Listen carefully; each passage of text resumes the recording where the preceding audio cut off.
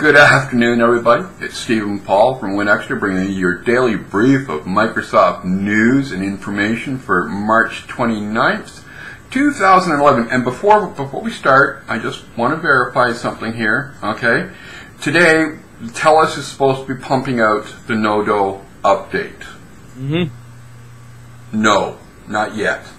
Alright, well, it's early in the day yet. It's 2 o'clock in the afternoon. So basically what you're saying is, there goes my bloody video again. Basically what you're saying is that you're complaining because you haven't gotten pumped by TELUS yet. Exactly. Hudson needs a good pumping. Any lonely women out there, the number is 251-288-0. Voice messages.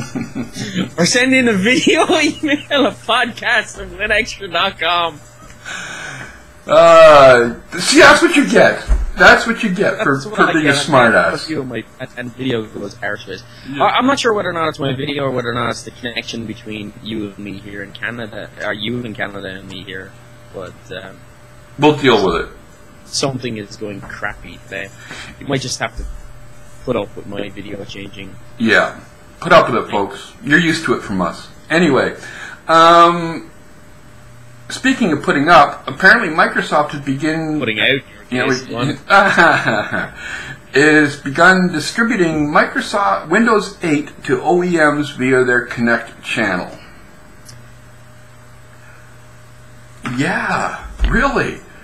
This is it's about time that they started to do this, because if they want OEMs to be on board and they want to make sure that driver support is there and all that sort of stuff, this is the time to open it up well before the betas. So it looks like we're kind of on track for maybe a September beta. It sure looks that way, and kind of in line with the possibility of a Windows 8 tablet this year.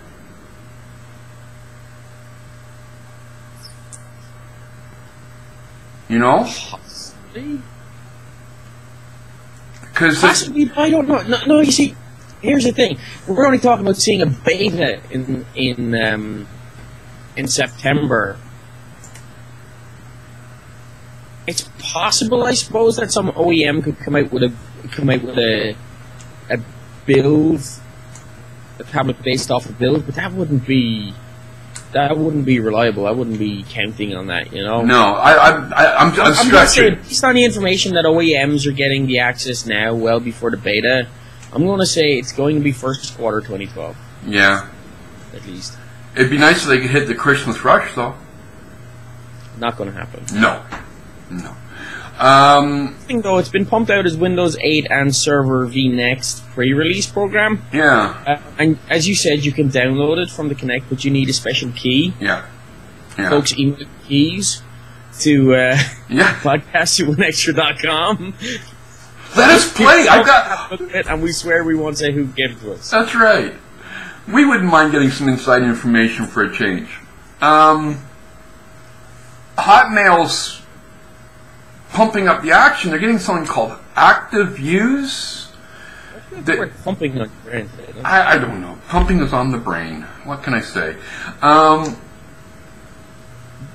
The additional active views capability, apparently, I guess it's you know what it is? It's just an advanced HTML email as far as I'm concerned. Really? Okay. Seriously, I haven't actually tried it. I haven't either. So why are we talking about it? Because we can talk about it tomorrow when we've tried it. Are you going to try it? Dude, it only takes 2 minutes to log in. Yeah, but who uses Hotmail? Apparently millions and millions and millions of people. We're just not some of them. See, here's the problem. Microsoft has a real brand issue with Hotmail, because basically Hotmail has become the nom de plume of junk mail, spammers, and everything bad about email. Yeah, but if you actually look at the features that Hotmail it's on par with, if not ahead of Gmail. It is. It's just not cool. Yeah. And yet you look at you have to have a Windows Live / Hotmail account in order to use, say, MSN Messenger. Or to use Windows Live Messenger, whatever it's called these days. And also to be able to, you have to use it to log into your Windows Phone 7. Yeah, and yet wasn't that like the number 2 app being used on Facebook? Yep. And, you know, we know that there's like 350 million or 500 million users of that. And so right there all obviously have Hotmail accounts. But it doesn't necessarily mean that they use their Hotmail. Exactly. You know? I mean, I have 2 Hotmail accounts. So do I. One is Windows Live, one is an actual Hotmail. Yeah. But my actual Hotmail forwards to my Windows Live, and my Windows Live is picked up by something else via POP. I don't actually go in there all that much. No, I don't either. I very rarely actually log into Hotmail. I have it coming into Windows Live Mail on the desktop, but I...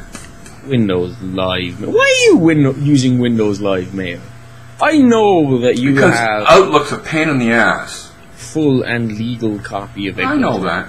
I know it's legal because it was paid for with my credit card. Yeah, and I paid you for it.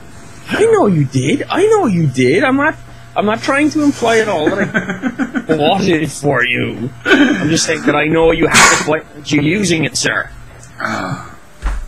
Sorry about that one, folks. Vodburner decided to take a dump on us, so we're back. Anyway, IDC...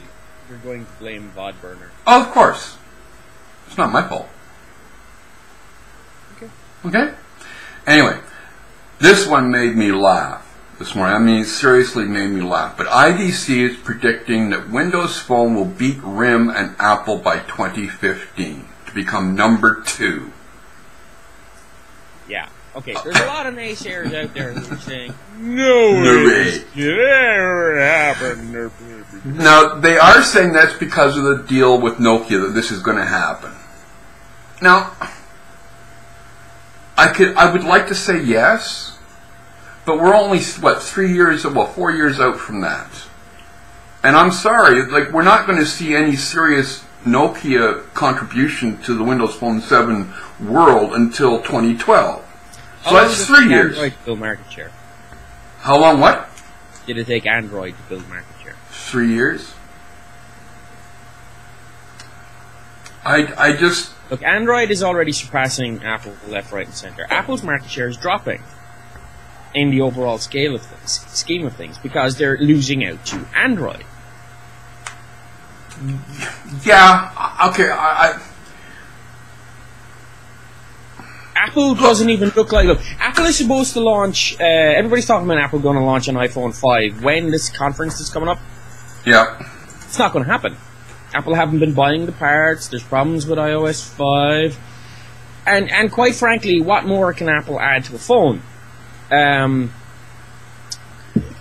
their hyper lockdown environment, kind of feature-wise, you know, maybe they can give it a better camera or something. You know what I mean? They've kind of come to that part of the plateau.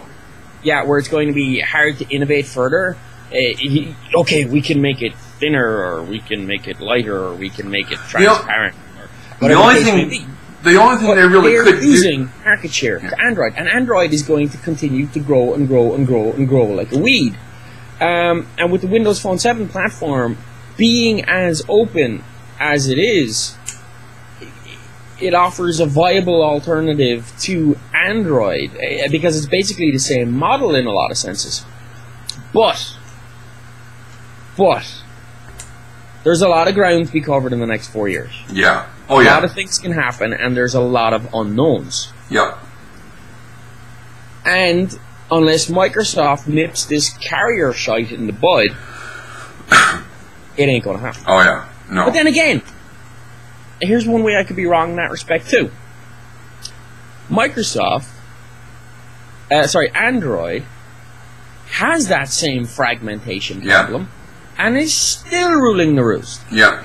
Because you can't beat, from an end-user perspective, the variety in the numbers. You can't beat freedom. Yeah. And it's the variety, right? Yeah. Apple has one handset. Yeah. You know that no matter what carrier you go on with that handset, you're going to be paying massive charges. Yeah. Okay? You can get Android phones so that you're paying from the top of the line in terms of data plans and builds, right down to, the bottom and cheap. Yeah. It's going the same with Windows Phone, especially with Nokia bringing it into the entry-level market.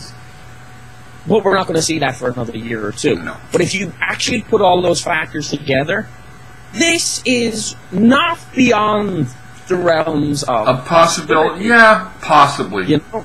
Now, let's clarify here. I'm not saying that by this being not beyond the realms of possibility that it is going to happen. Yay, wave the Windows Phone 7 flag. But I'm just saying,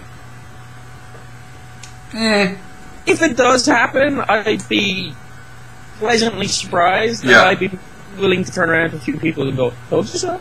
Yeah. Told you it could happen. Yeah. I'm never going to dismiss that it can't happen. Yeah. Like so many tech pundits out there are at the moment. Yeah. You know? And of course, so many of these tech pundits, very funny thing, so many of these tech pundits are quoting Sarah Fryer, who used to be with, was it Goldman Sachs or was she with somewhere else, who came out with a couple of famous sort of Windows Phone 7 belittling posts and knocking down Microsoft stock. Ask yourself, folks, why she's no longer with them. Yeah. Now, if you are into the Windows Phone 7 and you're a developer, Microsoft's got a conference or a nice big challenge for you. It's a Windows Phone 7 App Challenge for WPC 2011. You can participate by developing an application, evaluate and score applications, or both, and you can win stuff. Hudson, you are such a git. Just because you can't enter, you make this sound like the most... Actually, I think you can enter, but you make it sound like the most boring thing in the world for everybody else. Right? First off, you don't have to be a developer, folks, okay? You just have to get involved with the developer programming. Or with the developer program, you can evaluate apps, you can score apps, that kind of stuff, okay? You can then win a trip to the Windows Partner Conference in LA in 2011. Just fairly cool, and something I wouldn't mind having myself, just because Hodgson is an anally retentive stick in the mud, who, you know, it couldn't excite him even if there was hair on it in a wet spot that he could pump. You came up with this next story, which is kind of... I like that, just like move away from the insult. Yeah. Which I find rather interesting. Apparently the guys at IE did a post up about power consumption for IE9, comparing it against the other browsers. Basically what they did was this. They decided, okay, battery life is the most important thing to, you know, our mobile devices or laptops and stuff. So how do we figure out which browser impacts your battery life the most? So they basically stripped down a machine, 56-watt battery in it, and set it up so that they could, first off, see how much power it was using, doing absolutely nothing, and then they could monitor the power on each and every component on it as the browsers were put through their paces, doing things like, you know, HTML5 demos or just sitting on the blank page and all that sort of stuff, you know, visiting websites. And these were all specifically chosen, and it was the exact same tests run on the same machine using each individual browser. Now, needless to say, rather expectedly, IE9 came out on top. If you're running a Windows machine and you want the absolute best in battery life when you're using your browser, IE9. Because Microsoft obviously have access to the Windows Core, etc., etc. Surprisingly, though, Firefox 4, the difference in real-world usage scenario is negligible. It is nothing. We're talking about, like, if you have, what is it, a 56-watt battery, you know, you're only talking a couple of minutes in difference battery life, which is pretty amazing for the Firefox guys. On the other hand, stay the hell away from Chrome or Opera if you want your battery life. Whereas IE9 clocked in at 3.45 hours or 3 hours 45 minutes. Firefox came in at 3 hours 35 minutes.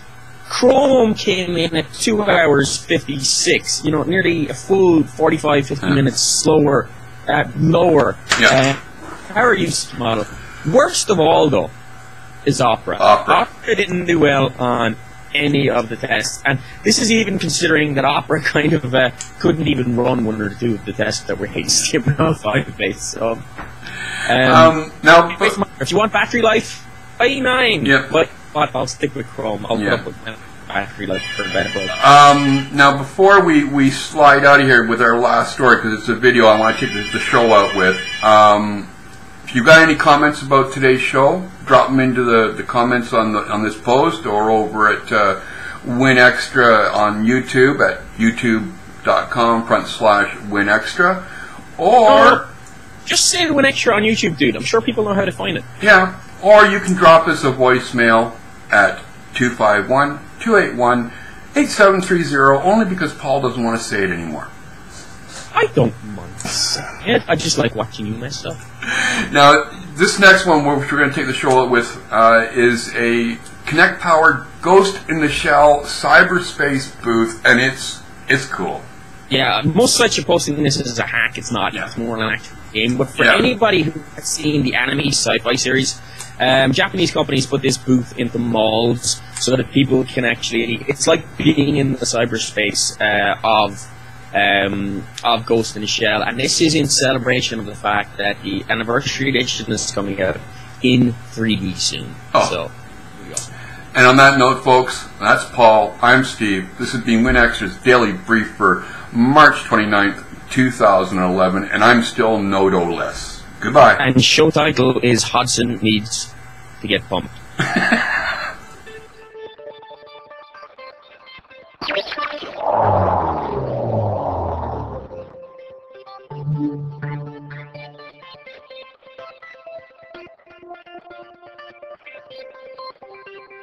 Thank you.